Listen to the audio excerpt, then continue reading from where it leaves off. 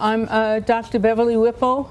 I'm a professor emerita at Rutgers University, and I've been retired for quite a while, but I'm still conducting research. So I'm very honored to have been invited to talk with you today at this National Sex Ed Conference. And I always give research presentations. But today I'm going to talk about how sexuality educators can find and use research, and then talk about how I became involved in the field of sexual health and in my research program. I hope that this will encourage you to find and apply research findings, and it may also, if you're interested, to conduct your own research, if you choose to do that. I also hope that there'll be time at the end for us to discuss how you can use my research findings in your work as a sexuality educator. The best way for you to find out about the latest research in major areas is to attend the annual conference of the Society for the Scientific Study of Sexuality, or what's called Quad-S. It's held in the beginning of November in various venues around the United States, and you can choose to attend the talks about the research that would best meet your needs. There are other organizations where research is presented, such as my family has sponsored the Whipple Family Plenary at the annual ASEC meeting, in which it's based on research, and meetings of STAR, Society for Sex Therapy and Research, and the International Academy of Sex Research. The two latter groups are more advanced, but I really think that you have to go to these meetings to find out about the latest research. Okay. The Journal of Sex Research is the Quad-S publication, and you can get a lot of information from this journal. And I think it's just important for you to be aware of it. Again, there are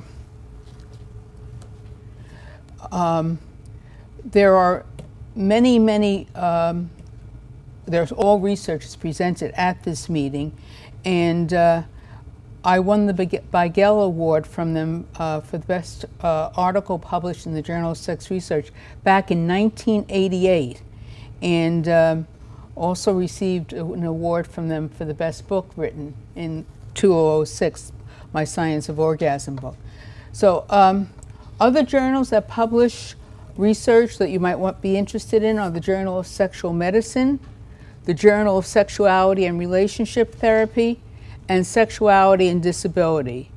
And these are more specific to areas within sexual health. You can also do an online search, and I'm sure you all know how to do searches, for research in the areas that you are interested in. What I'd like to do now is to tell you a little bit about how I got into the area of sexuality education and sexuality research, and then we can talk about how you can use mine or others' research as a sexuality educator. Is that okay with everybody? Okay, fine. Don't laugh. We have to go back to the early 1970s when I was teaching nursing in Camden, New Jersey. One of my students asked me, what can a man do sexually after he has a heart attack? And I thought it was an excellent question, but I didn't know the answer. All I knew is that if he climbed 2 flights of steps and got short of breath, there could be a problem. So I spoke to the other nursing faculty, and we decided to have a consultant from Marriage Council of Philadelphia come in. And this is where Harold Leaf, Bill Staten, and many other people worked. And we had them come and help us to incorporate sexuality into the nursing curriculum. And we worked hard to do this, and then we had to present the new curriculum to the Board of Trustees of the nursing program while I was for their approval. And they said that we could not implement the curriculum because we would be talking about, now listen to the word I'm going to say, we'd be talking about masturbation and all those awful things. So I quit my job, and I moved to another college, nursing program, and I took 3 graduate courses in sexuality, one each summer, that were offered by ASEC. You all know ASEC? Okay. And I started to attend professional sexuality organizational meetings. And at an East meeting, now East was in Philadelphia, and this was what STAR became, so it was East before STAR, so you know I'm way back. I met Bob Francoeur and many other well-known sexuality health professionals, Alan Warback, Sandra Lieblum, Alex Comfort, Wardell Pomeroy. And Bob Francoeur invited me to be a facilitator at a SARS, Sexual Attitude Reassessment, that he was giving at Fairleigh Dickinson University. And I became more convinced of the need for sexuality education in the nursing curriculum. So I started incorporating sexuality into the nursing curriculum where I was now teaching, and also started a course at our college that was the most popular course on campus that was open to anyone. So that's how I got into being a sexuality educator. In 1980, I wrote an article about incorporating sexuality education for health professionals at the invitation of Bill Staten, some of you may know, who taught one of the ASEC graduate courses I took. So that's how I started as a sexual health educator, and I still give talks about sexual health to the general public worldwide. I've been very blessed. I've spoken in 95 countries, and I'm still interested in giving sexual health information to the general public as well as professionals. I'm going to summarize over 35 years of research from the G-spot to PET scans and functional MRIs of the brain during orgasm. But before I can discuss these research findings, I think it's important for me to put these findings in a context of how I view sexuality and sexual expression, because I think this is a foundation for me. Okay. In the past, as you know, sexuality was viewed as having one purpose, and that was reproduction. But now we see it as an important aspect of our health. And when the term sexuality is viewed holistically, it refers to the totality of a being.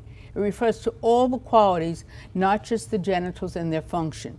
And it includes all the qualities, biological, psychological, emotional, cultural, social, and spiritual, that make people who they are. And we all have the capacity to express our sexuality in any of these areas. It doesn't just have to be through the genitals. I carry a candy cane with me to explain what I mean. When you eat a candy cane, the red is the peppermint flavor. Where do you taste the peppermint? Just when you get to the red, or throughout the candy cane? Throughout the candy cane. That's how our sexuality is. It goes throughout all of us. And that's the concept I want you to understand.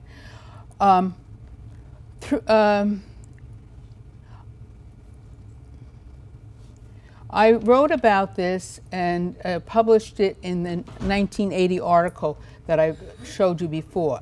And this brings me to another concept that I want to share with you about sexuality.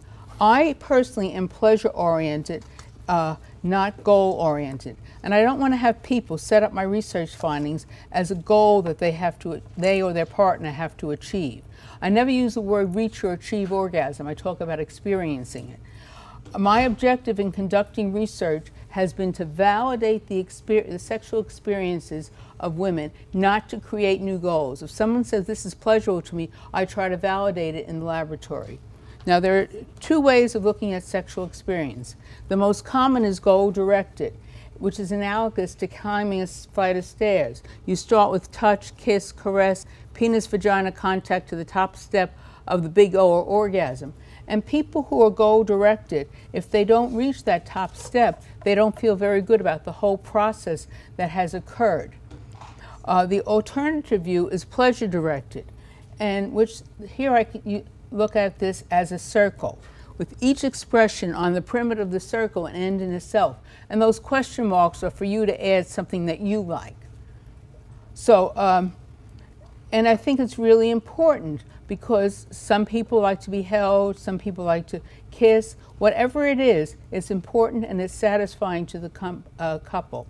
Now, as I said, you can add your own form on the question marks, and there's no need to have this form of expression lead to anything else. Now, think what would happen if one person in a couple is goal-directed, and who is this typically? Men. And the other person is pleasure-directed, and who is that typically? And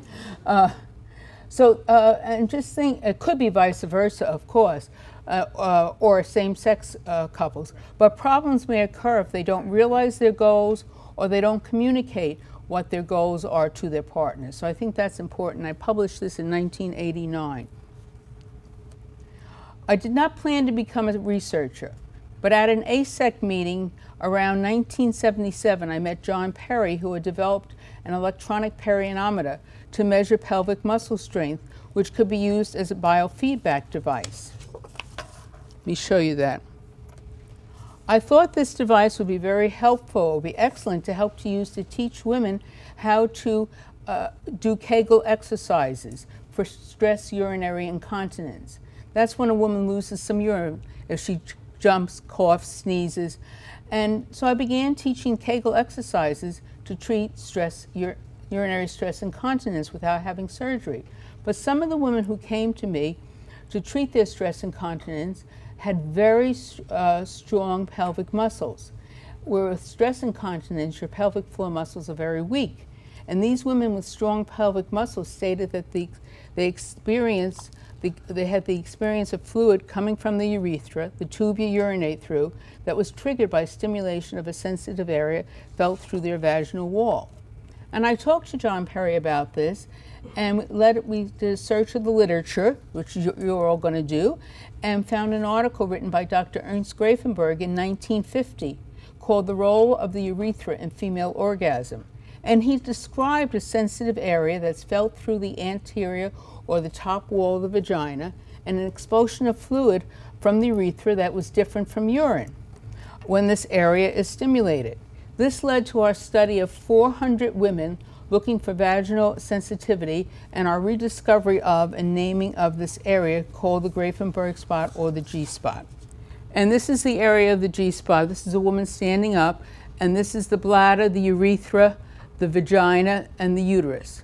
Okay, and this is the area you have to feel through the front wall or the anterior wall of the vagina, with like a come here motion.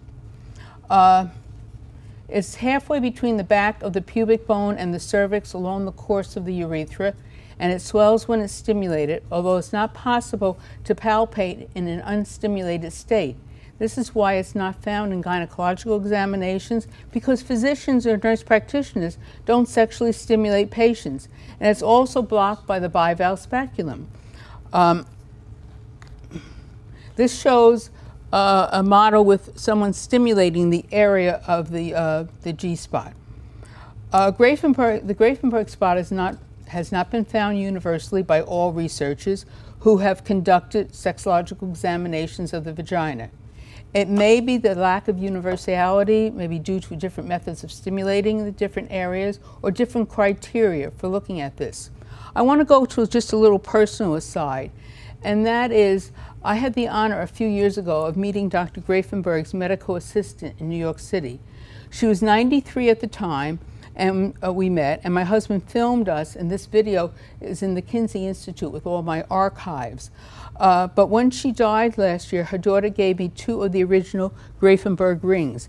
These were the first IUDs that he developed, and they found them in women in autopsies, never had any problem with any infection or anything else. So that's just a little personal aside. Now let's go back to the research.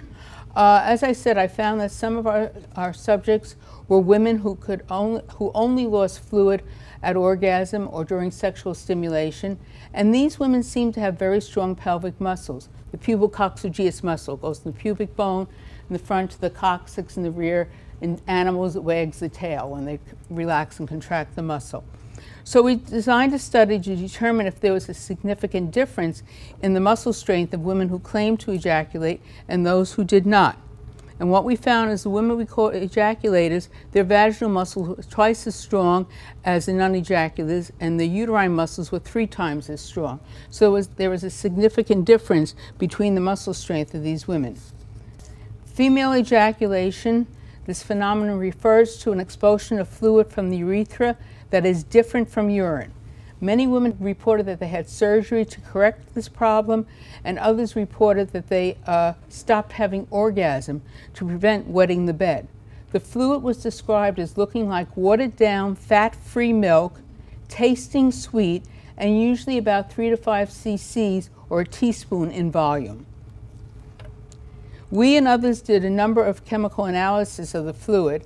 This slide shows the difference between urine and female ejaculation.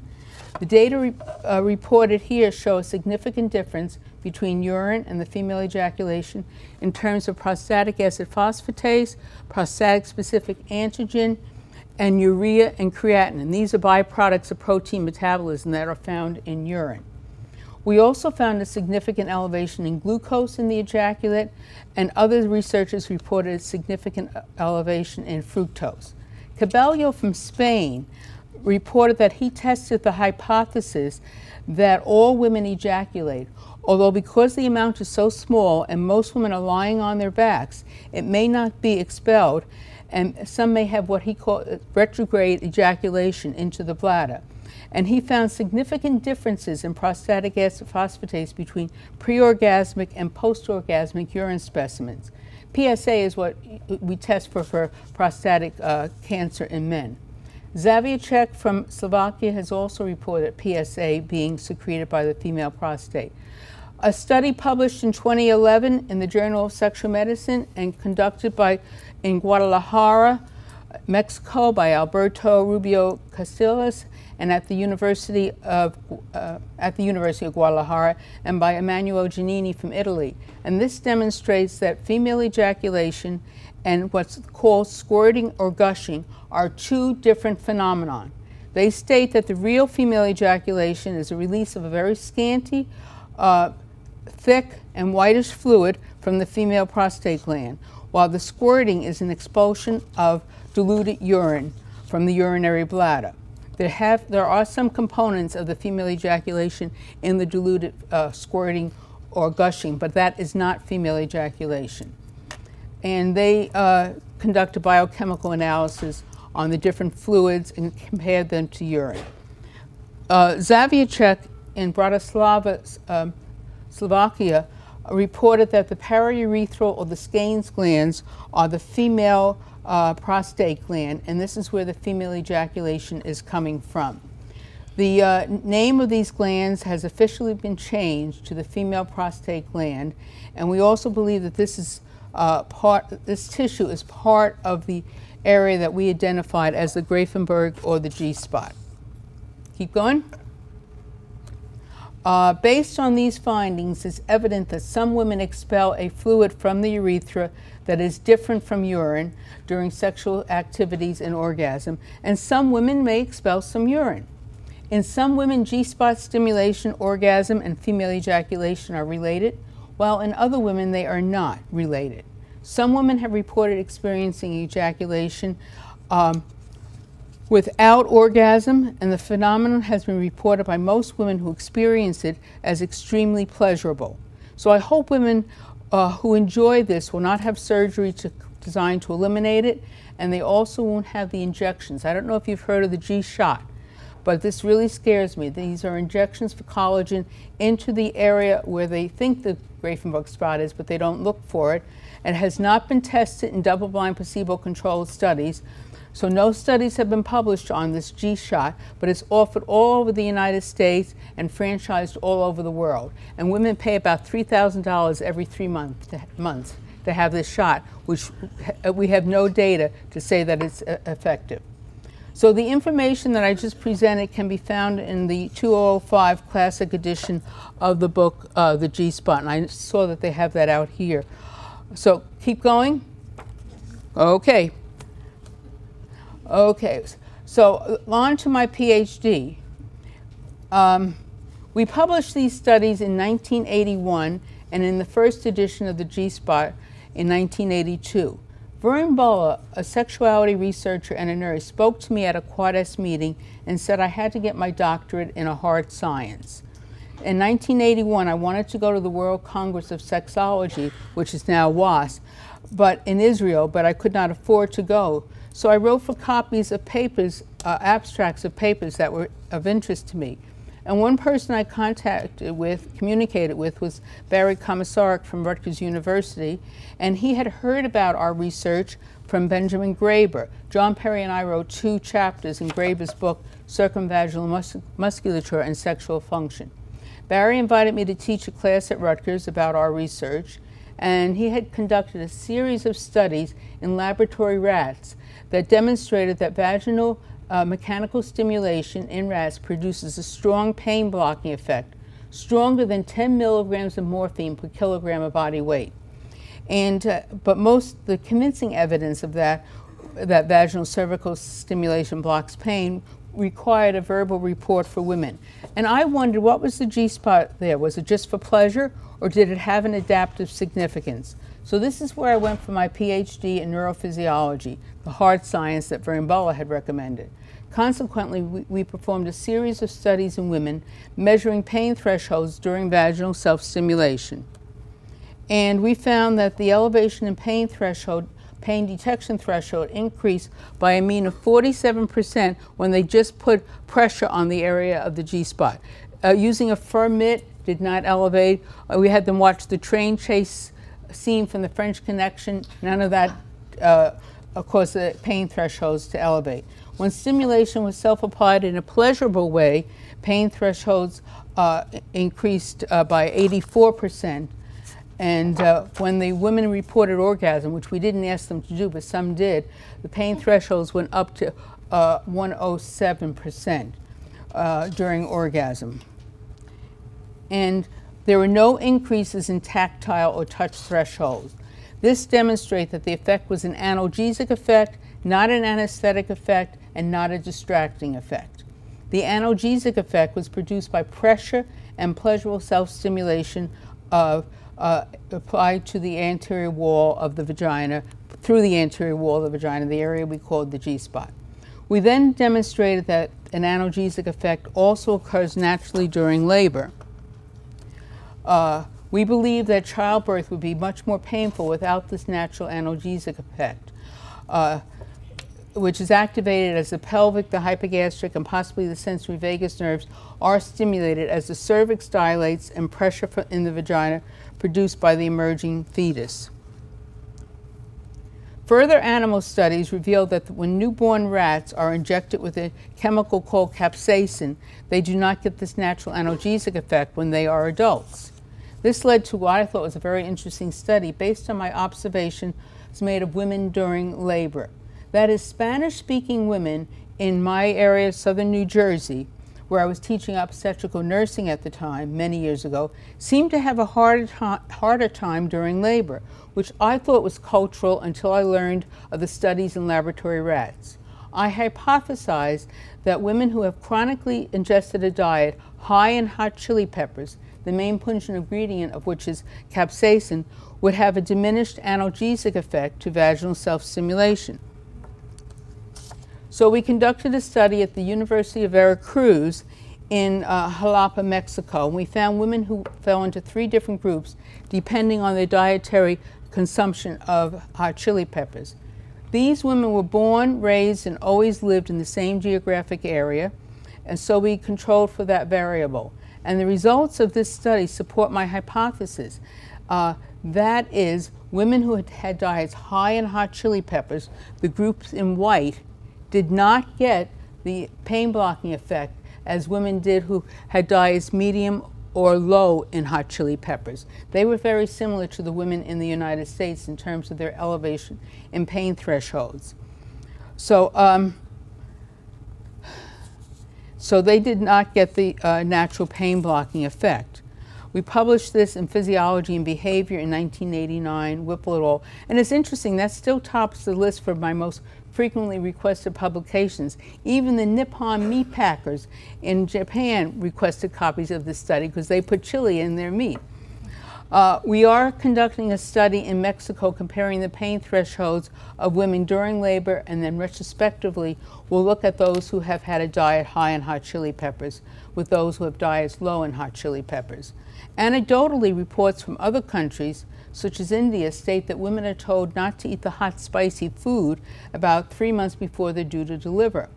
And I spoke to a group of physicians, OBGYN physicians, about 500-600 of them in Kuala Lumpur, Malaysia, and they confirmed this. That is, in Malaysia there are 3 ethnic groups: Indian, Malays, and Chinese. And I said, is there any group that seems to have a harder time during labor? And they all said women from India.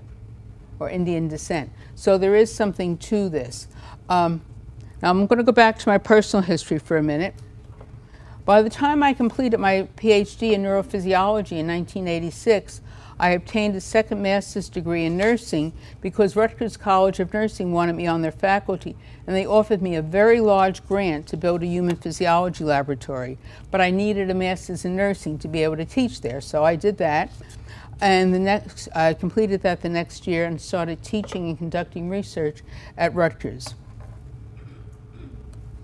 Another area type of orgasmic response we measured in my new human physiology laboratory was orgasm from imagery alone. That is, no one, including the woman herself, touched her body, but she experienced orgasm. And we found out that the physiological correlates of orgasm, that is a significant elevation in blood pressure, heart rate, pupil diameter, and pain thresholds, were the same during orgasm from genital self-stimulation and orgasm from imagery alone. And we did that in a counterbalanced way. So I found that very interesting, that women could experience orgasm just from thinking, no one touching their body. I also continued my research program of validating women's experiences to validate the subjective reports of women with complete spinal cord injury, that they do indeed experience orgasm. These women were told, based on the literature, that they could not experience orgasm, or if they did, it was a phantom orgasm, quote unquote.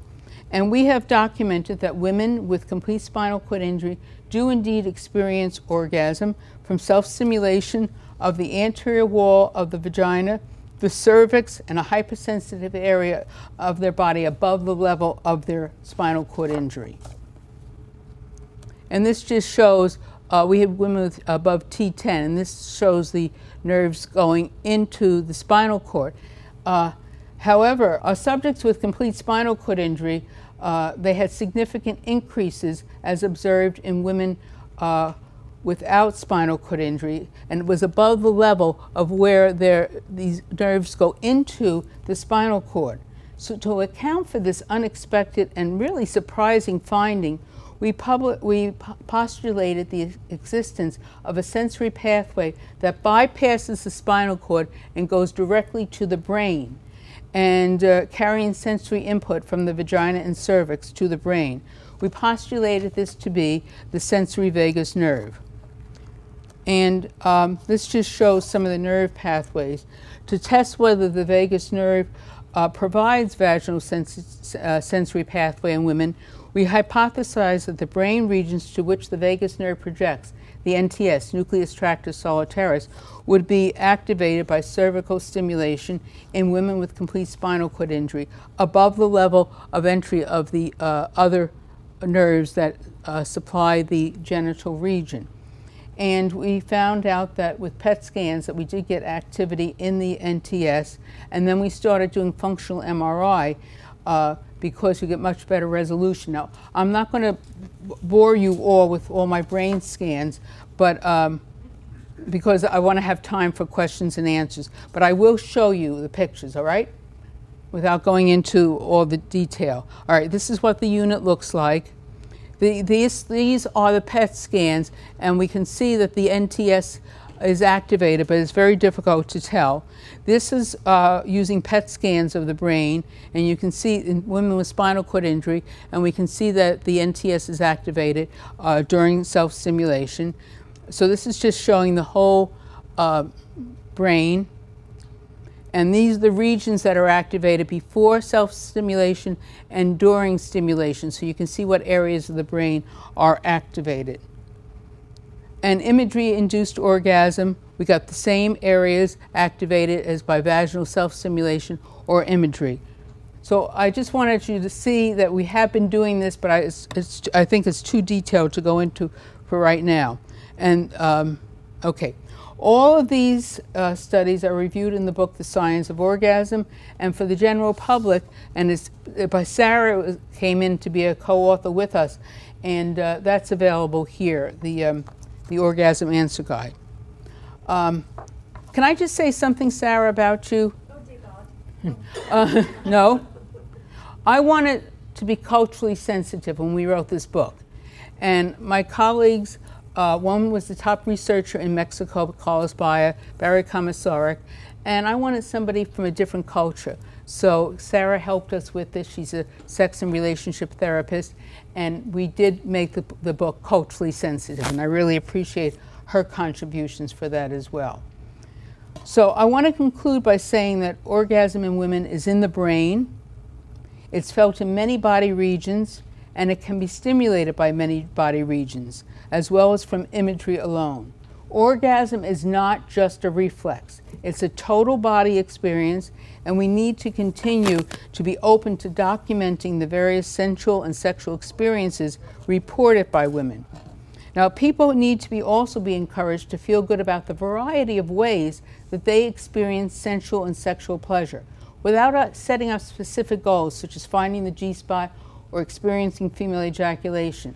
I believe that healthy sexuality begins with the acceptance of the self, in addition to the emphasis on the process rather than the goals of sexual interactions. So I'm going to go back to my history now. I was very fortunate in that the professional organizations not only accepted my proposals to speak at their conferences, but my colleagues gave me so much encouragement and feedback. I felt I had to give back to the organizations for all of their support. And I did this through my volunteer work on their boards. I served as the ASEC board, on the ASEC board for 9 years and was president of ASEC from 1998 to 2000. I served on the Society for the Scientific Study of Sexuality board, or Quad-S, for 8 years and was president of Quad-S from 2002 to 2003. I was the first person to be president of both of these organizations. I've been on the Foundation for the Scientific Study of Sexuality for so many years that they made me an emeritus status. And I was on the Executive Committee of the World Association for Sexual Health for 12 years. I was Vice President from 2001 to 2005 and Secretary General Treasurer from 2005 to 2009. And you'll hear more about WAS later this afternoon. And also I was a director of ISWISH, the International Society for the Study of Women's Sexual Health. So I gave back to the professional organizations in this way because they helped me so much. In preparing for this talk, I counted awards that I have received, and I found over 115, including being named a fellow in both of my professions, nursing and sexuality. And also, a really great honor to me was I was named one of the 50 most influential scientists in the world by the New Scientist for their 50th anniversary. And I was only one of 5 women so named, and the only one in the field of sexual health. So I thought that was quite an honor.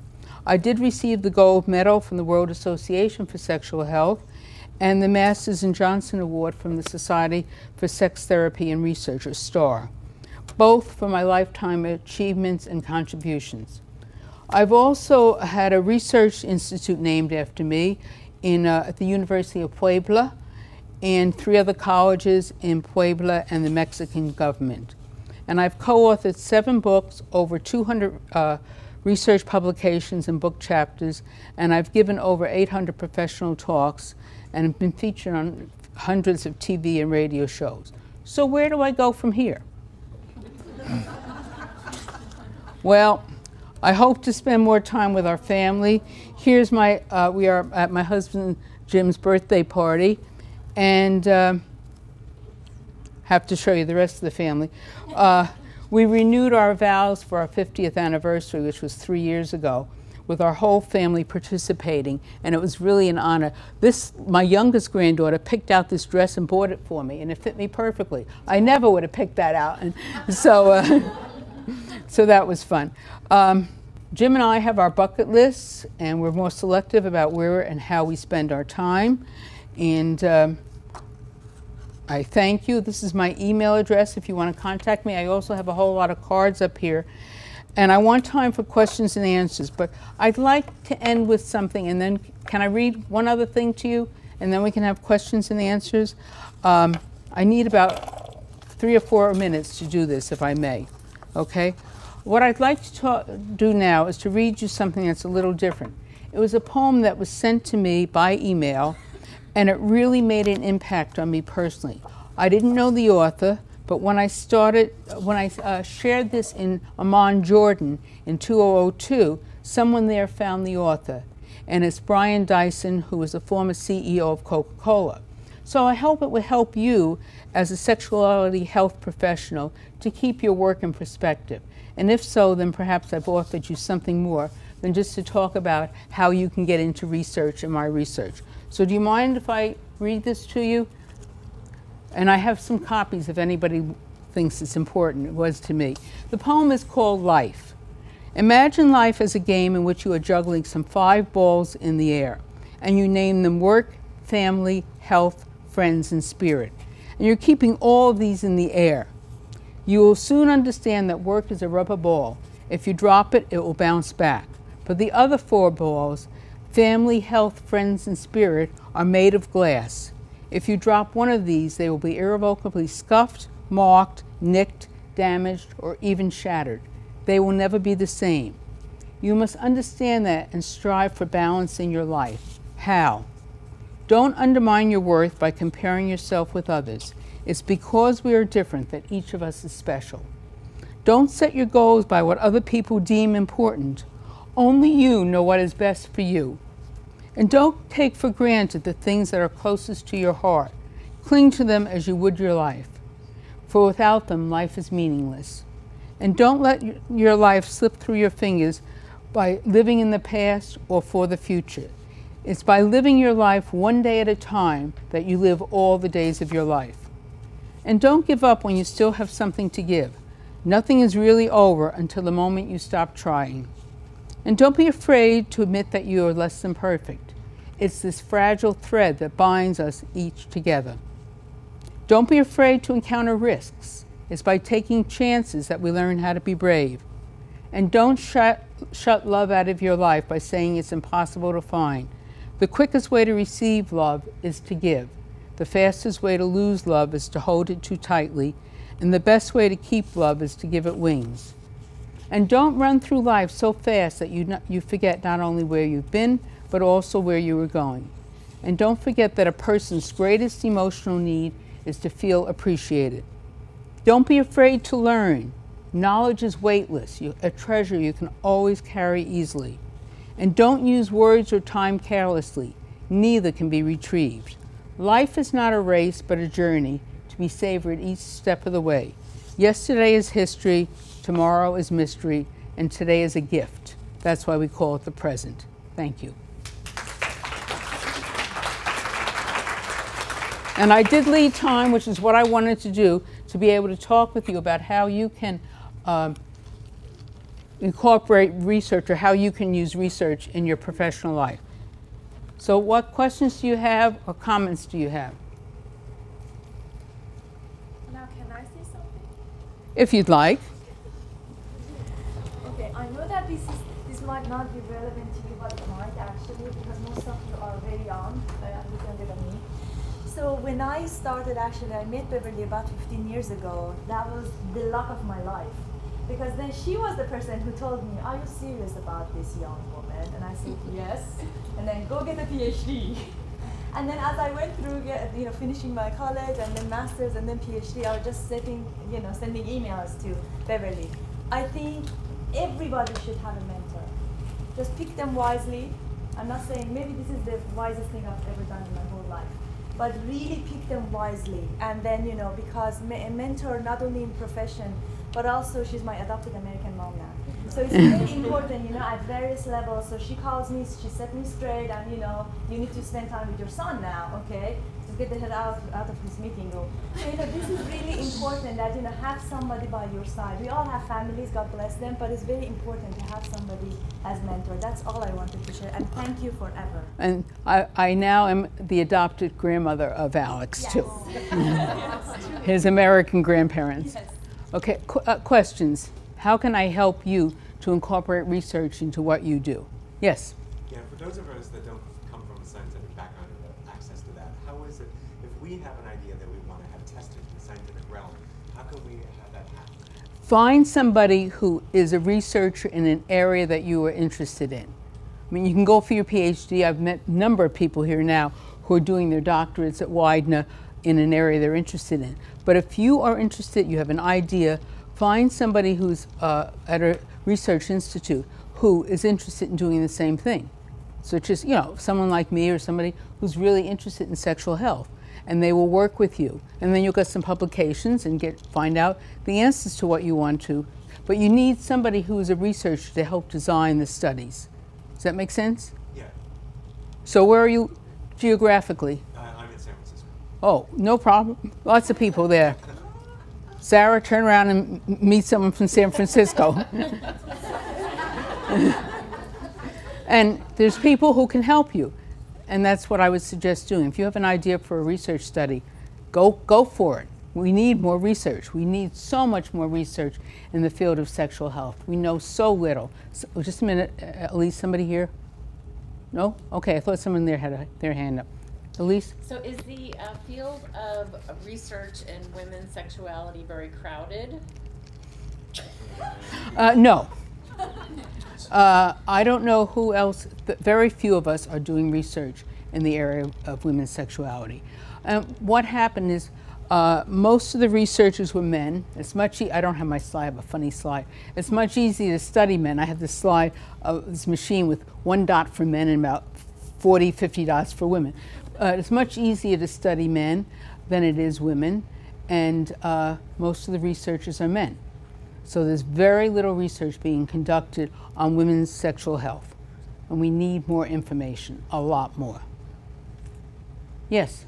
So if women can have orgasms through imagery, Yes. do they have them while they're sleeping as well?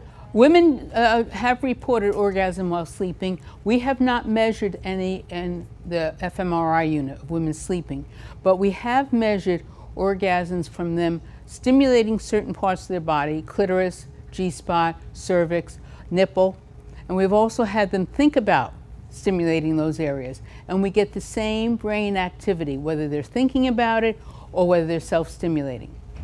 And we can tell in the frontal lobe of the brain what area specifically they were thinking about or stimulating.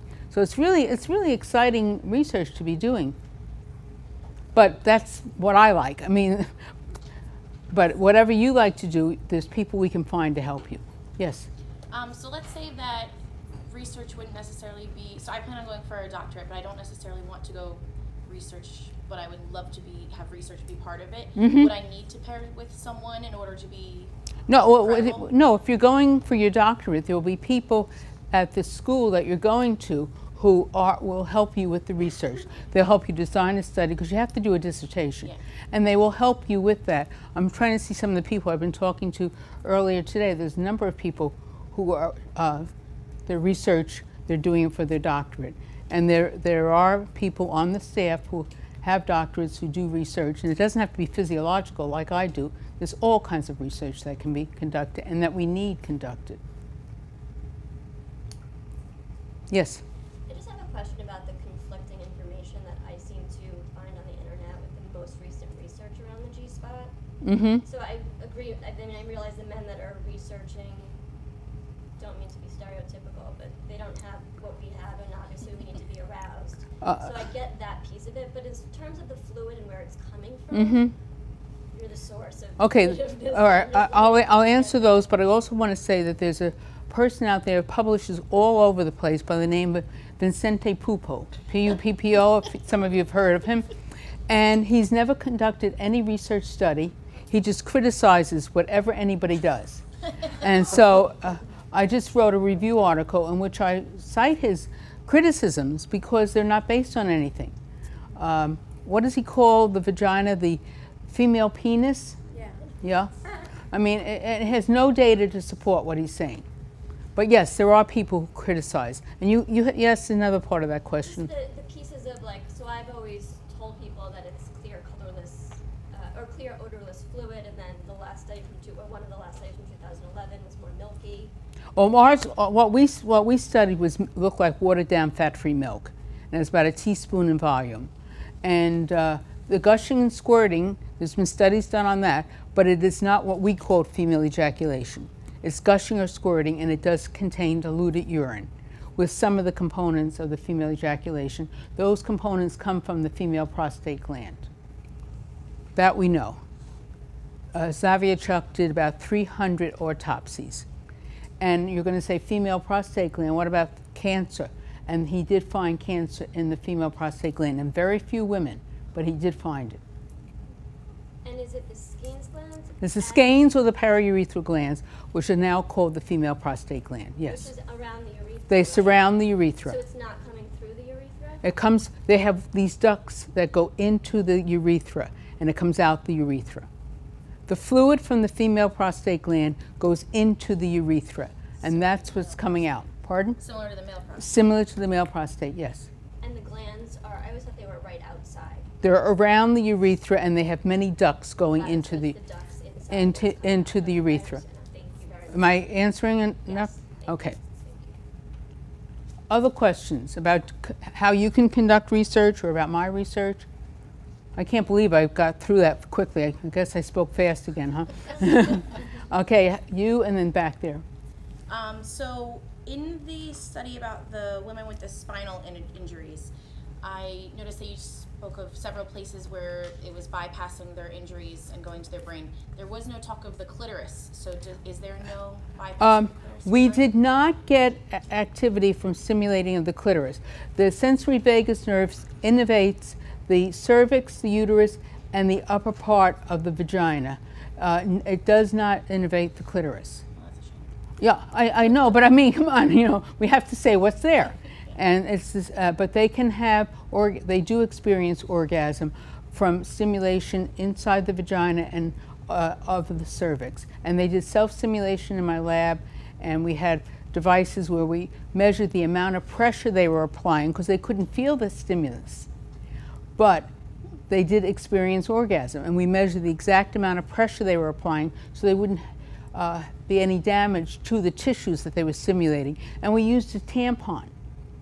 Something that would be natural. We used a tampon, and we had a handle with the pressure transducer so we could see how much pressure they were applying. And if they started applying too much, I would stop them. I just have to tell you, one woman had an injury 2 years before she volunteered to be a subject, and because she was told that she couldn't experience orgasm, she couldn't have any pleasure, she hadn't tried anything. In my lab, she had 5 orgasms. I tell you, I was crying, and so was she. The two of us were crying. I mean, it was just so, she said, I didn't know that could happen again. So it's, yeah, it's been very, very, very rewarding. And the women who have orgasm from imagery, you know, they were told, no, that can't be. And yet we measured it, and they certainly did. Just thinking. Voluntary? Pardon? The women who have... They're all volunteers, yes. No, but is it like when they orgasm from the imagery, is it voluntarily done, or is it sometimes involuntary? That's a good question. I tried very hard to have them tell me what they were thinking of when they were, and I'm either lousy at using what I want to say. I'm losing the word. A recorder, recording what they say, but they couldn't do it. So we had to do it retrospectively, tell us what you were feeling and what was happening. Somebody in the back had a question. Yeah, I'm just curious, you were saying that you think there's a need for much more research on, Yes. on female sexuality.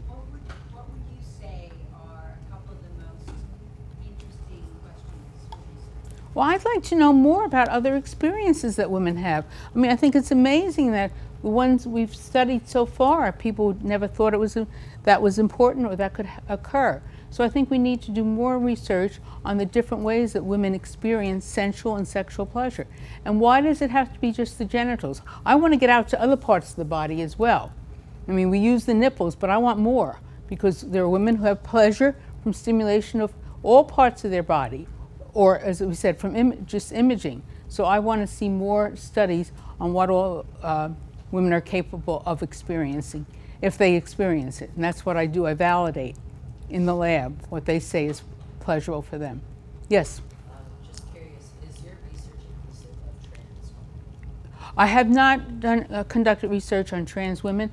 I have a very good colleague who does the surgery, and she's trans, am I using the correct term? She's a male to female, and we've been talking about doing some research together. And she's in Philadelphia area, so I can even tell you her name if you want, but yep, Christine McGinn. Yep. Other questions? One one of the things, excuse me, one of the things you mentioned when you were talking about research is that, yeah, and we can connect you to those people. What kind of avenues do you suggest for budding researchers like ourselves to get connected to those types of people? Well, first of all, if you're in a PhD program, you definitely will be connected to people in that program. If not, go through this is what I want you to do, go to search the literature, find out who's doing what you might be interested in, and then get in touch with those people. I mean, the spinal cord injury, these women, I wrote a chapter on women in spinal cord injury way back, before we even did anything, because I believe these women, but it took a while to get to conduct the studies. And I was very lucky because I was on Mitch Tepper's PhD committee, and he was very helpful too in helping us. In fact, I'm going to tell you, I don't think Mitch would mind. Mitch is Orthodox Jewish, and I am godmother of his son. Now, I know there's no godparents, but I made Jeremy possible. I told them what to do, how to do it, gave them the syringe, the whole bit, and Jeremy is the result. So I'm really proud, and so is Mitch. Yes? Do you have tips on how to conduct a search for literature? Sort of, I guess, like, if you're not in the position to do research yourself or to... Yeah, I mean, you have to, it's so great now, you can Google almost any topic, and it all comes up. It is just amazing to me. My son does a lot of that stuff, and it's way beyond me.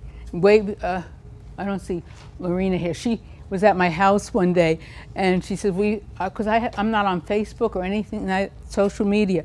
And she said, here's what you have to do. And I'm thinking, oh my God, but it can be done. And just doing searches, you'll find out who's doing it. I'm on something now called ResearchGate, and I get notices 4 or 5 times a day. Somebody's read your paper, you're the most read person in this area. I mean, you can just go on and you'll find them. Yes? I have a question about how you balance your work and your life with your family. Like, do you have any tips? I know you can just be engulfed in your research, and I'm such a big fan, but your picture of your family. I don't know if you can hear her question, but how do I balance my life and my family? It's not easy, and that's why Jim and my husband and I are slowing down in terms of things that we're doing more of what we want to do. And you don't know what you mean by slowing down, right? Pardon me? You know what she's doing now at this age is way beyond many of us. So yeah, that's what it is, slowing down. We haven't even reached yet. Yes. So I'm just curious.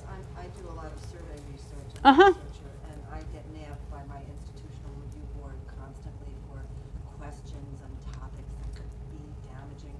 Were you, in the course of your career doing this kind of research, did you run into challenges with it? No, really, we're very lucky. Number one, the IRB, first of all, my colleague was on the IRB review committee before we started research, so he knew what we had to say, so that was very helpful.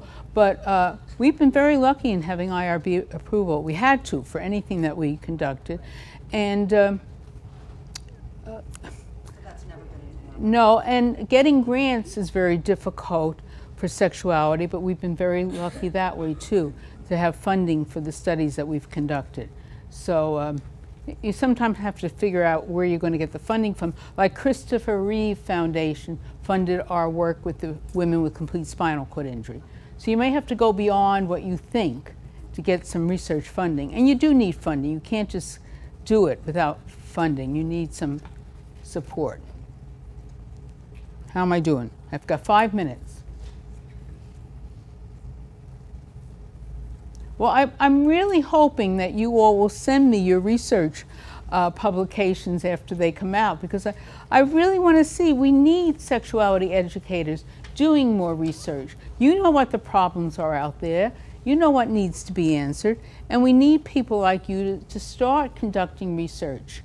Whether it's just showing how effective your program is, we have to get the government to know this now with all the problems we're having with the government. We really need good sexuality education. I know you all knew, but the abstinence only until marriage Only California refused the funding.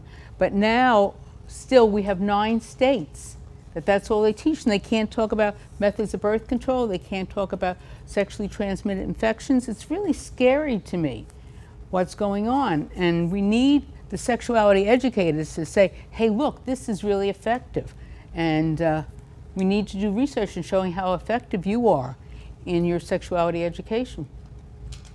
So I thank so many of you for coming out today, I really do.